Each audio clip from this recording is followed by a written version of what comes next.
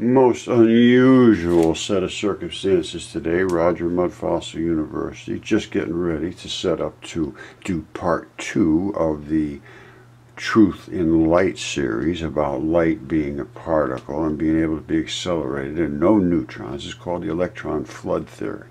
Now, my friend sends me this video about, let me put it this way, I have gone rogue in research. I can't help myself. Every single thing that I have found is not working the way they say it is. So I have got to look at everything. So Carl, my friend, sends me this thing. We've been doing some medical stuff, and he's telling me healing thyroid and adrenal failure, so fatigue. So I get this today, and I'm starting to look into it. I'm only into a minute or two into it. It's mental disorders, this depression. Anyway, listen to this. This is hysterical. Now, go on, say it with me. Wow. That the stuff you think you know, okay, may not be true. All right, now we're going to find out what he was saying just before the wow. Here's Roger once again. This is part 2 about light and energy and so forth. And extremely interesting thing happened this morning. We're going to go into that in a second, but we're going to go over each one of these. Why does light travel in a vacuum? Exactly why. Define light in space. What is it? All of these questions we're going to have to answer one at a time. I'm going to take them. And causality is a universal principle. And what do I mean by causality? What I mean by causality is that nothing happens without a cause.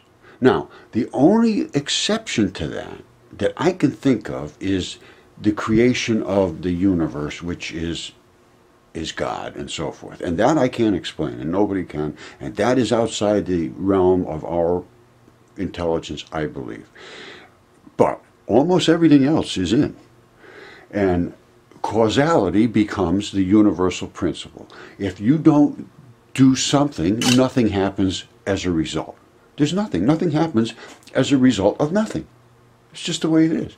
If you don't do something, so every event had a cause. Now, what is the cause? And there's a lot of causes. Sometimes there's a ton of different causes for each thing.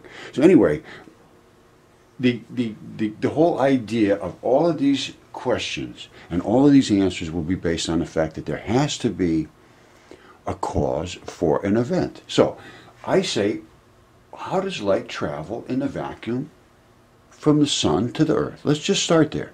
Exactly. Tell me how that happens, Mr. Scientist, Mr. Cosmos person.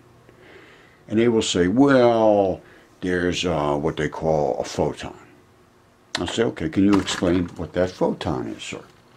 And he will say, oh, yeah, I can explain the photon. It's a magnetic wave. And it travels through space unobstructed because there is nothing in space. And this magnetic perturbation, which is a frequency vibration wave, ends up striking our atmosphere and creating light and heat. I said, okay, good. How does it get from the sun to the earth? And he said, well, I just told you that's a photon. It travels through the emptiness of space. And I said, how does it travel? What's traveling? He said, what's a photon? I said, well, what is it made out of? He said, it's made out of electromagnetism. I said, well, what is electromagnetism made out of? He said, it's a wave. I said, a wave of what? What is a wave made out of? What is that wave made from? He said, well, it's particle wave duality. It's not really a wave. It's not really a particle. It's neither one of those things, but it's both of those things. But it's never one of those things at the same time. And that's just what happened. And I said, well, how does it? I don't understand how sunlight gets from the sun to earth.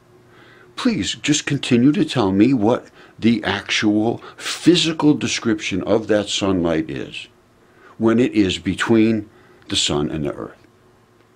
They have no idea. They're absolutely, totally lost. Absolutely in Never Never Land. And then they will become upset and violent. And all it is that they just never understood anything in the beginning. There is no neutrons. There is no perturbation in space. What is happening is the sun vibrates so violently that it throws away particles. And what particles is going to throw away? The ones that are on the furthest out edges of everything, which is always electrons. Electrons coat everything. There is nothing that is not painted with electrons. Every atom is surrounded with electrons. Those are the ones that shake and heat and violate space and push other electrons forward to create electron flow, which is electricity. They create lightning. There is static electricity. They are the particles, and those particles are thrown from the sun to the earth, and they are particles in space exactly as they are on earth. I've shown them in the light experiments. Now, let's just take a look at my representation of what's happening in space. And we're going to leave it at this for today. How does it travel in space? Define the light in the space. What is it? What is it? Then I'm going to tell you about the sun's corona and all these other things, and Venus and the atomic bomb, why it goes straight up off the ground, and, you know, all the different barometric pressure changes 4 times a day, like clockwork. Boom, boom, boom, boom, boom. Why does that happen? What causes the auroras? What causes gravity? Why do gauge blocks, when you twist them together, why do they lock solid? You know, what causes magnetism and magnetic alignments and so on? We're going to go through every single one of these things. Sonoluminescence, bioluminescence, chemical luminescence, the whole shooting match of every single electronic interaction, and there is nothing that happens that is not an electronic interaction. Nothing happens that is not an electronic interaction. Nothing.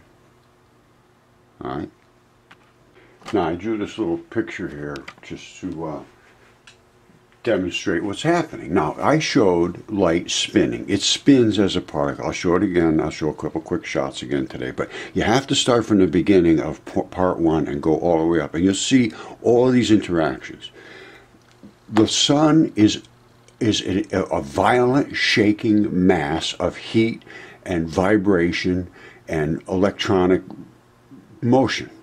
And it's so violent at the corona, and I'm going to explain why, because of the interaction with space, that the corona, it actually causes the electrons to become so magnetically vibrated that they spin off the sun. And they spin through space, and then when they hit our atmosphere, the spinning particle slams into the mass of proton type material, which is coated with electrons, and they bounce. And that's when you get this light. And they bounce at exact frequencies, and I believe that's the rule of 8. We're going to get into that, and we probably already have, but you're going to see it again. And you get these color radiations coming down through because they're interacting with molecules that observe the rule of 8. And only a frequency that is allowed by that molecule will be emitted by that molecule. Very, very interesting stuff. Now, so I'm saying this, we're filled up here with particles. These are cascading through them unaffected because they're all negative particles basically in space, because they're the little bits that are thrown out there. Primarily, there's some bigger particles, but not that many. Now, what happens at the moon? The moon, I believe, re-radiates. Now, people say the moon radiates its own energy. I don't know about that. I can't prove one way or the other. But I can tell you one thing. The moon will not create the same kind of light that the sun does. The sun is a radiating body that's flowing electrons off, cascading them away. The moon is a reflective body, in my mind, where it is bouncing electrons back off. So it can only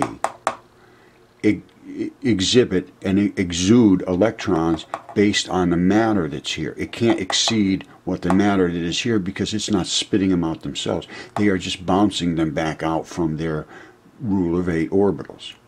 These are being shot out like machine guns. So you get bigger ones, you get smaller ones, you get faster ones, you get slower ones. The sun does not spit out all the particles at the same speed. Light does not travel at the same speed.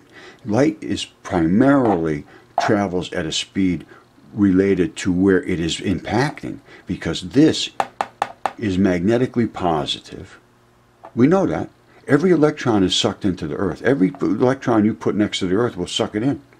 So all these are electrons, is my statement. These are electrons being thrown from the valence shells, the rule of 8, thrown out, and they smash into these molecules, which are the only complete molecules. Out here, they're all electrons. They're all like these.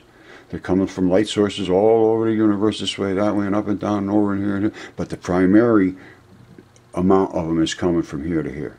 Now, so this is the positive attractive source. These are the negatives. They're being pulled here. That is the speed of light. It's from here to here.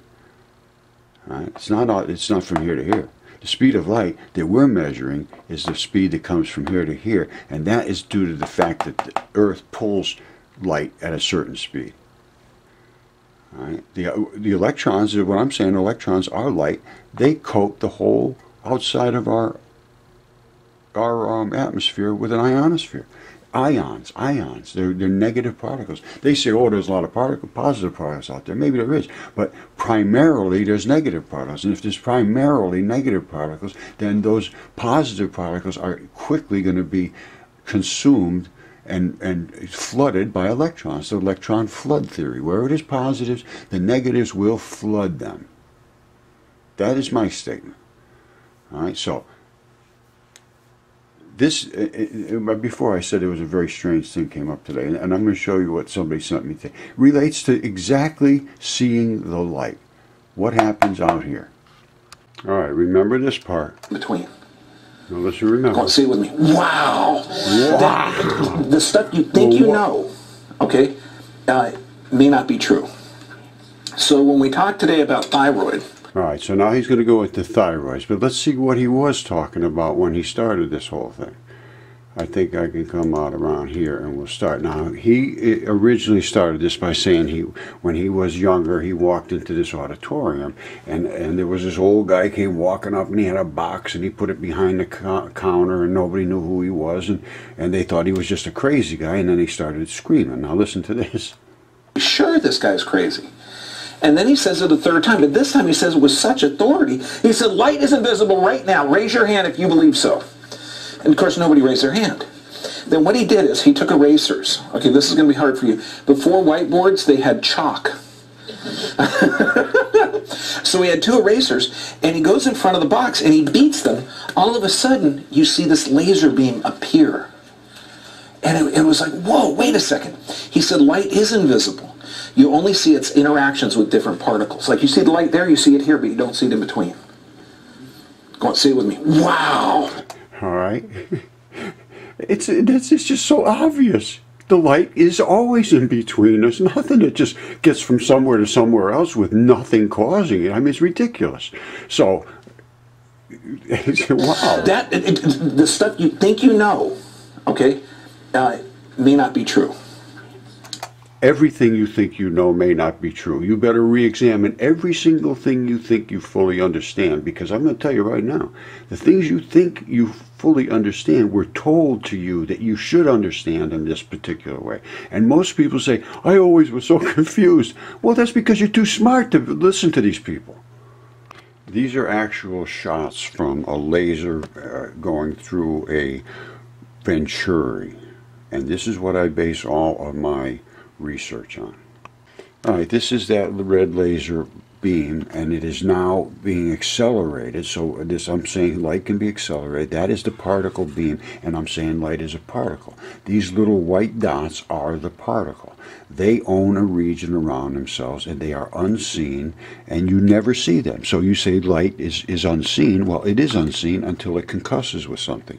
These particles here are being concussed by the explosive reverse magnetic radiation coming back here, concussing all of the dots that are in the space here, as you can see. Now, that is the nature of those particles. They will glow. They are not glowing as white as these particles because they are not being concussed the severity of these particles. Now, so we have seen the light stretched, means it is being pulled and accelerated. We have seen the light as a particle, means it is a particle. We have seen free electrons floating in space being concussed. I claim that is ether, and I claim that these particles, not only are they here and being concussed, but they can be in space, and they don't get concussed because there is nothing, big magnetic interactions around them to concuss them. If there was an explosion in space, well, then it's a different story. You would see that. But light passing through space you don't see because it does not interact with other light particles. You need complete mass in space to create the collision of those particles to be seen. As they come out of the accelerator, they are in plasma. They are all crushed into each other's regions that they want to control, unseen but still in control of a region. Now they are all pressed against each other's regions and crushed into the zones they do not want to be. They begin to come back to their own regions. Now, this is what disturbs me, is why had they entered red, they turned all these other colors, they come back, and they all come back to red. It has something to do with the rule of 8, and I am not certain of what it is. But you can see all these interactions. Now let's see a little different shot.